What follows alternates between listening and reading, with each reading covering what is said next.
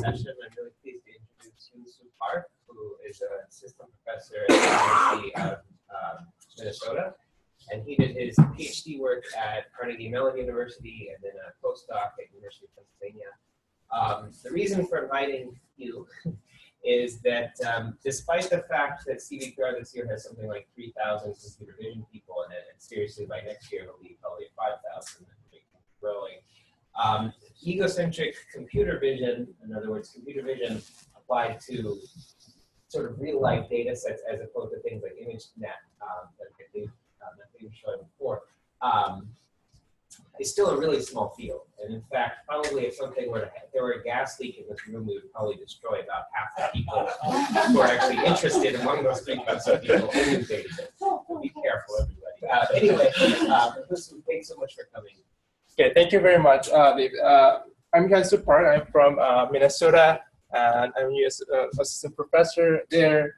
And I've been working on first-person vision from a computer vision perspective. And here I'd like to share my thought and the grand vision toward applying the first-person vision to robotics. So, as AI and robotics advance, now it's possible to design a robot that can play ping pong. This is a robot designed by Jan Peters' group from Germany, where it shows amazing visual sensory motor skill. And especially the ping pong is a very difficult skill to learn because we have to understand the ball and racket dynamics. So this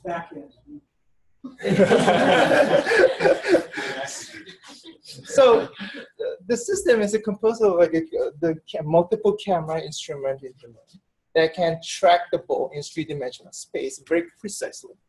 And they train the robot such that it can generate the trajectory of the joint angle that produce the plausible swing. Okay? Of course, this system can play against the human, like this, and sometimes it's a human too.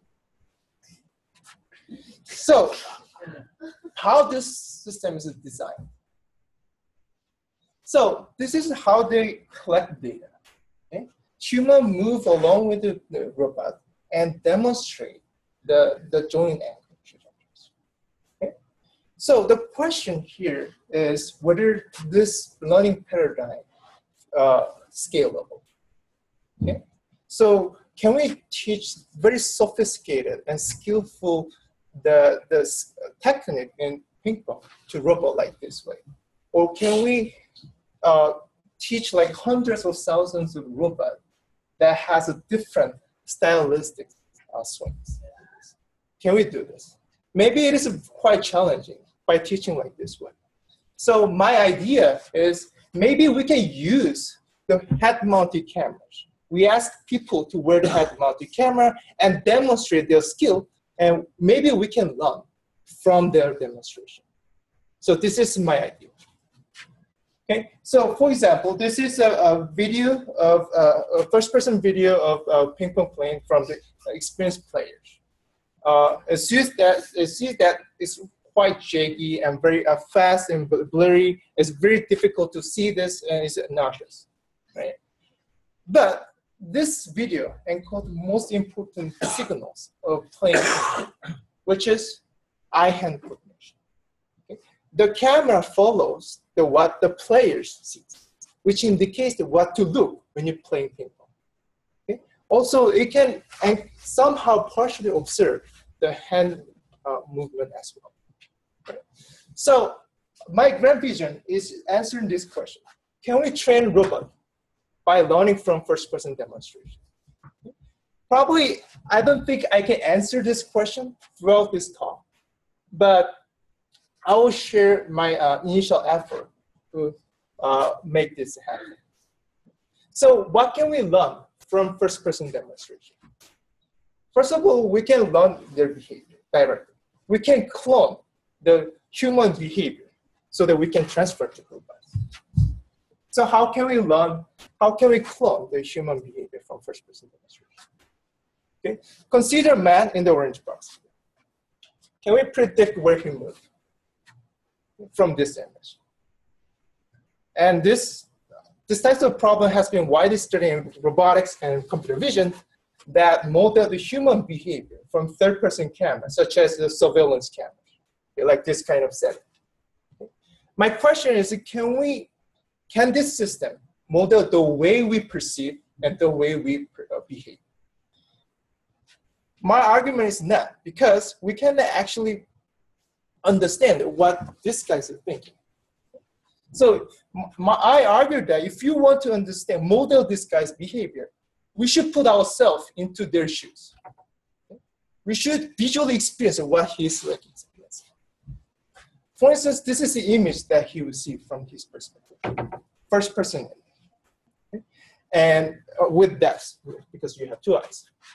All those visual semantics, scenes are deployed to afford my some straightforward action, forward action. And the images is represented such that we have a strong emphasis on the nearby area, and all the reasoning about occlusion and the visual semantics is relation to the camera web. So none of this reasoning can be done from third-person cameras such as surveillance camera. So we have to use this egocentric camera to understand, to model the behavior of the people. So in this work, we use the egocentric image to predict where I'm supposed to move in this image domain. Okay? So this is like the ground plane that we projected onto the image, and we predict where I'm supposed to be after 5, 10, and 15 seconds later. Okay? This heat map represents the likely location over time. Okay? And this is overall trajectory. Is it like the location of the agent or the item? The agent, the actual movement, actions. So this is overall trajectory. That some trajectory actually go behind this group. Right, so why this is a challenge? Why this problem is a challenge? So I will give you a very contrived example. So let's say I have a first-person image here, which is in my training data. Okay? So I have my future trajectory as well on this training data. Okay? So I would like to predict my behavior in this new image.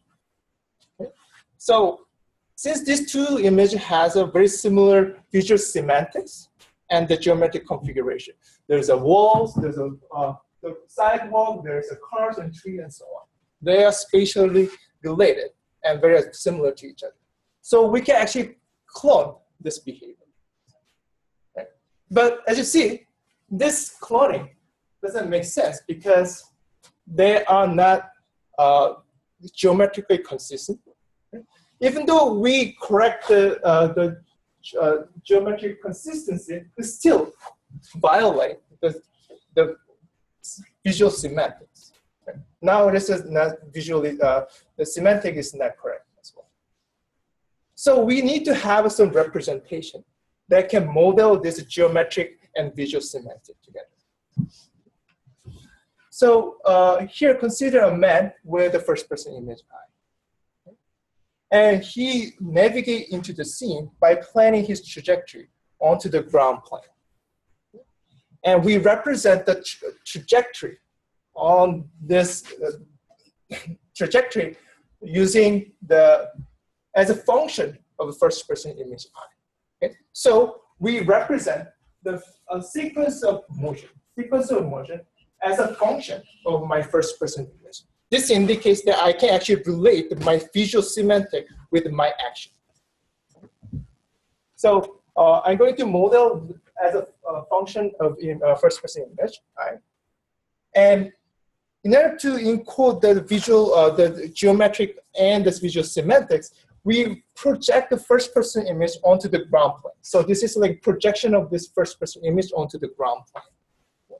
And this projection allows us to represent the geometrically consistent and semantically consistent representation, where even though there is the head motion, which is like always presented in the first-person image, this representation is still consistent. So using this representation, we can learn this function, the G function. So in order to do so, I collect a lot of data with my students. So I asked one student where these two GoPro cameras here, and I asked him to walk around this downtown Philadelphia's and areas of the schools. Okay. So we can collect the RGBD data from this two stereo cameras. So I have a first-person image here. And then, since in training data, since I already have been there, I can actually associate my future trajectory with my image. Okay? So in my training data, I can label my image based on my future trajectory. So this is my future trajectory, and this is my first-person image. And I have a collection of this pair in my training data. And note that there's no manual annotation required for this test because like the trajectory reconstruction can be done by structure from motion, which is a well-established algorithm in computer vision.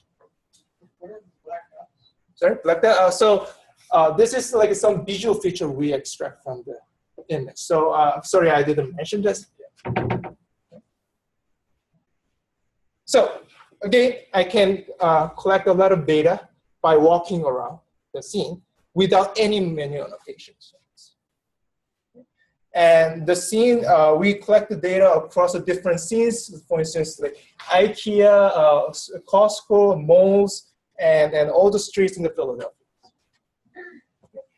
And that comprises of like 13 indoors and 13 outdoors, and which is like about the 9 hours of walking data. So using this data, we can learn the function. And we can predict, using this function, we can actually predict my future trajectory, given a first-person image. Okay. And here I'm going to show you some more qualitative example where on the left, I'm showing the ground truth, the first-person image with my ground truth trajectory. Okay. On the right, I'm showing the predicted trajectory. So here we don't have any tracking. We detect each, we predict the trajectory at every time instance. So this trajectory reflects the walking preference because we learn directly from the training. Is that separate for each of your different scenarios, or is it combined across? You mean the training and testing? Yeah, so when you're predicting, yep. Are you predicting based on all the different scenarios, Costco and all the others, or separately for each? We have a separate data. We have a separate location, separate time, and so on. So the model Model is the same. Yeah, model is the same. Yeah. Model is the same. We train from the. Straight separately for each. Yeah. You have separate Costco model. No. We have a global model. We have. Sorry about that.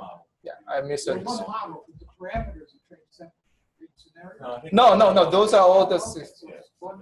We have actually two models. One model for the indoor, one model for outdoor. So the interesting thing here is that this area is occluded by car. If something is occluded, we cannot make any prediction behind this. But by learning the visual semantics with that, we can actually predict some trajectory that goes behind the car. There could be some space where we can actually walk through. So here's another data that we can predict the trajectory in the dynamic scenes where there's a lot of people walking by and there's a cars and so on. In the cars. And this trajectory actually avoid the obstacle and also reflect the walking preference. And this is an indoor shopping mall.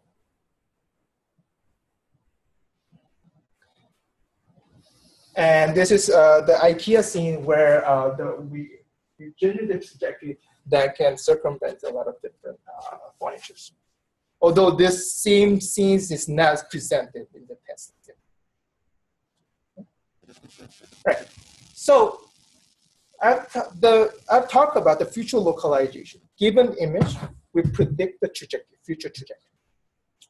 So the lesson that we have learned from this practice was there's a strong correlation between my visual semantic and my actions.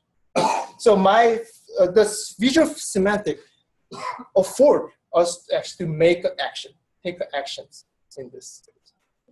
So here, for example, the scene, there is like a fence, there's a building, and sidewalk, and cars, and so on. There's a lot of visual semantics that deploy in front of me, and that allow me to actually walk through this forward action. But the question is, can we mentally visualize? Can we change my future actions? For instance, can I make a right turn from this image? How should I actually modify my image to make a right turn? So in order to make a right turn, I have to virtually create maybe some intersection or happen. For instance, like this. So if I can make a right turn, I have to create some intersection. So the question is, how can we embed this visual semantics into the original image so that the original image can afford new actions? So here's our very early result where we synthesize a new image, okay, based on the new trajectories. So the nearby area is almost a copy from my original image, but the long-term area, the long range area is actually synthesized to make the right turn action that afford new actions. So by doing so, we can change my future action based on this synthesized. Any questions? So I guess I'm wondering. So I mean, just to understand it. So there's two things you could imagine. Like one is, like you're saying, we just predict some new action which is consistent somehow with the 3D geometry of the scene. Mm-hmm. So predict that you're going to be able to do something that the void obstacles can only be in the free space. And then it looks like you're also just showing some kind of image synthesis. Yep. So I'm not sure I understand why the two are connected. Like why couldn't you do one without the other? So I have to admit that, I mean, this work is a different from this one. This is a new work that we have, different thing. But here I'd like to show the strong correlation between the visual semantics and the action that can take on this first. That make sense? Mm-hmm. Yeah. So this is another new example where here this is the original image.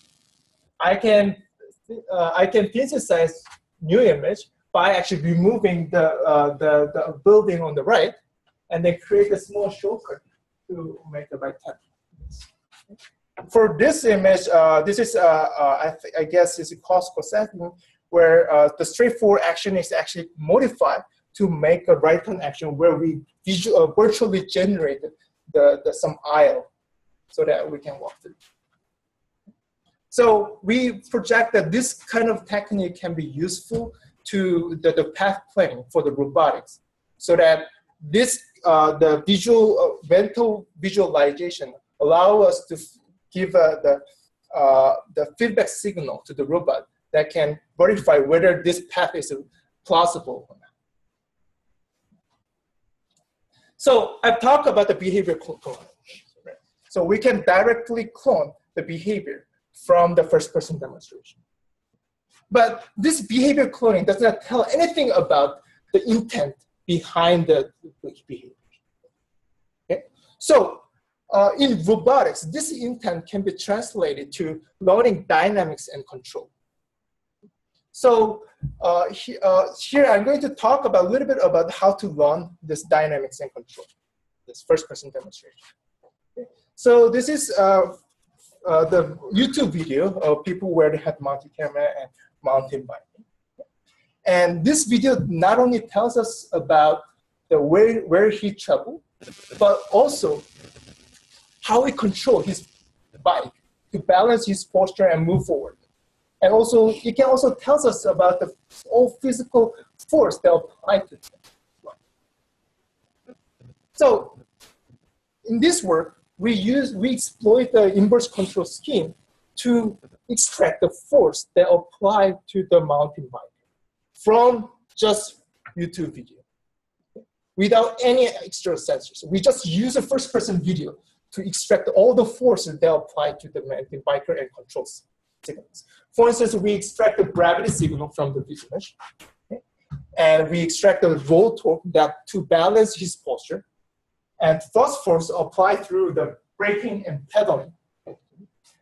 And also we can extract the air drag as well, because we can estimate the velocity. So on the left, I'm showing on the right, I'm showing the 3D reconstruction of the mountain biker's trajectory in 3 dimensions. Okay?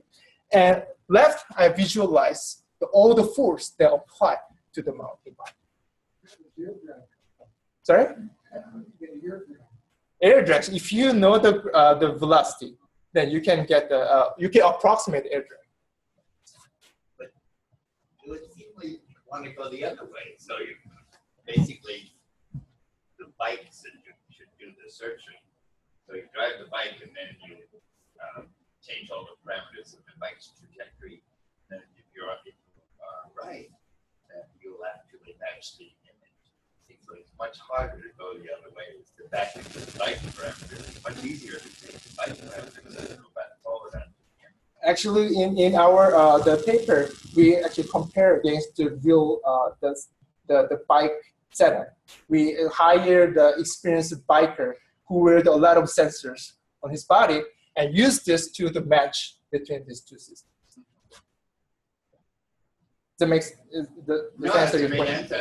I'm excited that you did that, but I think that my question is still that. I'll make it a question. Do you think it would be easier to start with the bike and match the image rather than start with the image and match the bike? So the one problem with that bike modeling is you can only apply for the bike.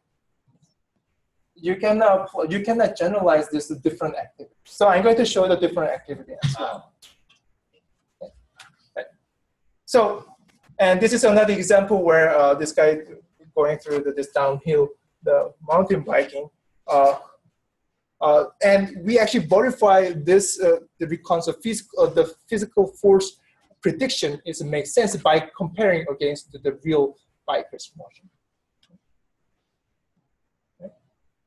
And the model that we actually used was quite simple, so that we can generalize this model to all different types of activities. So for instance, a skiing activity. Okay. So this case, the skier make a lot of banking turn, which is reflected onto his thrust force and the roll torque, which we can actually extract from this video. When there's a shadow, do you use that too? No, we don't use any shadows. Yeah. I mean, that's a good point. Shadows or the scattered snow, that could be the good signal to use it, but at the time of submission, we don't have time to do so. So, and also we can apply it to the different activity like a jet skiing, where we can extract, we can estimate the high thrust force and the air drag from this sequence. And this is my favorite example where a guy jumped from the cliff and flies through his wingsuit. Okay, it's quite fast motion, but we can actually we can extract the high air pressure and the lifting force and air drag as well from this activity.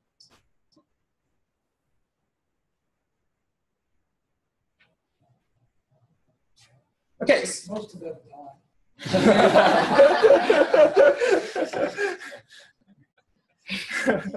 I don't. I'd rather not comment on that. So I've talked about the behavior cloning, and maybe we can extend this a little bit to understand the dynamics and the control of the mountain bikers and so on. And the last thing that I would like to talk about is a social interaction. Can we learn social interaction from first-person demonstration? Okay. So here's a match between basketball match between the United States and Nigeria, okay, in the London Olympic, and we, as a computer vision people, we try to use this kind of video to understand what's going on. Right? We extract the skeleton out of this image, and we track the people and so on. We segment the people and so on to understand, computationally understand what's going on in this scene. Okay? And then we project those like extraction onto this kind of like kinematic model where we can get the x, y, and theta of the gaze direction to model the human behavior, the player's behavior. But this is not the way we connect it. We actually connect it through pixels. I see you and you see me. Right?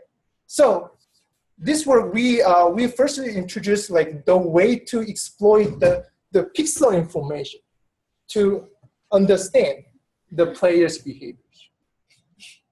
So this is first I ask people to wear the head-mounted camera and playing basketball. Okay? So by watching this video, even though this video is quite, again, very nauseous, but there's a lot of signals we can extract from this video. The people are looking at the same thing together, and they are moving together, and so on. Okay? So there are some group behavior embedded in this first-person videos. Right. So the output of the system. So input of the system is taking a collection of first-person videos, and then we predict the group future trajectories. We predict the location, their future of this. This is output, and this is input. Right. So the way we did is we reconstruct the camera pose in three-dimensional space. So if we have multiple cameras in the scene, then we can reconstruct their position and location orientation, everything into the one canonical system using a structure from motion. Okay, so by watching this video, we can somehow understand how they actually interact with each other. And then once we have this registration, we can localize the player onto the court with some canonical representation. So this is the location of the player, and then the arrow represents their gaze direction. Okay? So people, I've been talking about the behavior cloning, the predicting individual trajectory, future trajectory. So, but this is a little bit different problem because we have to predict the group trajectory together. Okay? So then how are they different? Okay? So the players, each players are connected through the physical connection, through the distance and the orientation. The orientation and distance tells you about the physical relationship between players. Okay? And most importantly, they are mentally connected. They are looking at the same thing, like this, as we call this as joint attention. So here's one example of the predicting joint attention, reconstructing joint attention. So the green triangle represents my gaze direction, okay? Individual's gaze direction. And the red and blue point correspond to the location of joint attention in three-dimensional space, where people are looking at simultaneously. This joint attention formed at the intersection of the gaze direction, as shown.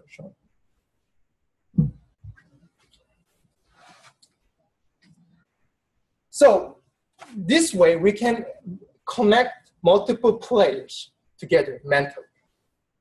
I hate to say it, but there's a game theory aspect. Not picking. You don't want to look where you're going to pass the other team sees where you look. So you use a peripheral vision. Yeah, I mean, that's a valid question. Yeah, I don't know how to answer that, but yeah, I think. But I think, yeah, that's something that we have to investigate more on this, like where is there any other visual signal we can pick up from the first person? No, but I mean, you have agents competing. Yeah. That's right. You have to take into account. Yeah. The peripheral vision. Anyway, so we can approximate their mental connection through this joint attention. Okay? So we have a joint attention and a physical connection and so on. So using these two connections, these two cues, to predict their trajectory in three-dimensional space. Okay? I'm not going to detail how to actually predict it, but the key idea is the the primary cue here is the physical connection through the distance orientation and the mental connection through the joint attention. Okay? Right. So this is our input video. People were head-mounted camera and playing basketball. Okay? And this is our prediction. This is the group's trajectory. And also we predict the location, the joint attention, where they're going to attend in the future, in a few seconds. Okay? So the time horizon that I'm talking about is like from 0 to 10 seconds. Okay? Here. So, and then here I project this 3D joint attention and the trajectory onto the first person image.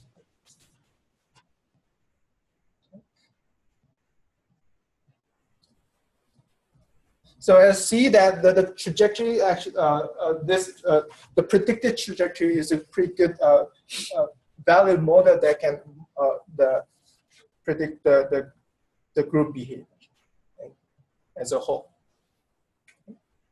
So before conclude, I have talked a little bit about the eye-hand coordination. But so far, only thing that I've talked about was just eye and head. I haven't talked about anything about the head. So this is like a first-person image, which is very difficult to get the hand location, hand 3D orientation, and so on. Okay, so what I'm thinking is I have to build another system that can actually reconstruct the hand location and so on. So we built a new system at University of Minnesota where they can combine the first-person vision and third-person cameras. So this is like a small cameras surrounding this stage, where it composed of like a few hundred cameras, and we are looking for like most of pixel densified system, which is like we can fit the 20 pixel per millimeter cubic, square, okay, at high frame rate. So using this kind of system, we like to reconstruct the whole body motion in three-dimensional space and relate with my first person. For instance, like this. So this is like a very preliminary data where I do some jumping on the stage and we reconstruct the 3D body location, the blind spot location, like this. So the goal is like eventually we want to combine this first-person vision with this third-person system. And hopefully, in the future, we can play ping pong inside. All right, so this concludes my talk, and thank you for your attention. The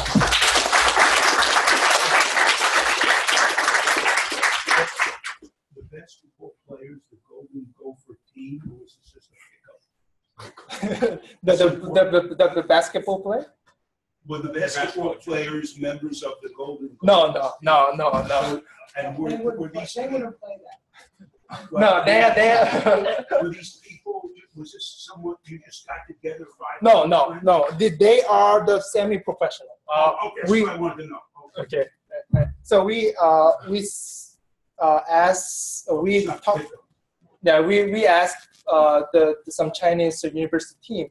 These players actually play for their university. So Okay, they are pretty experienced players. Okay.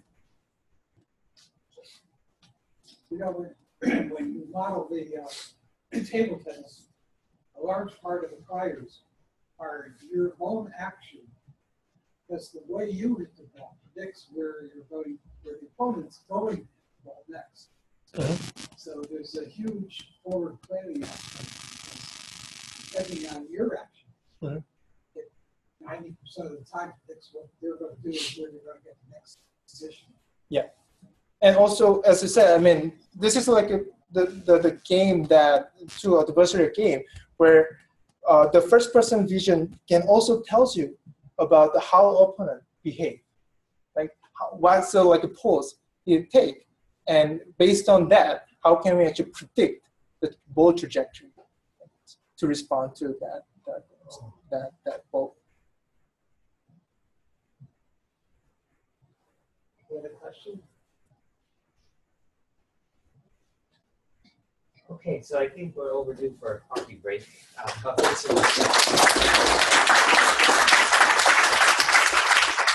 we restart in like half an hour? 20 minutes? Okay, so like roughly 11 and start.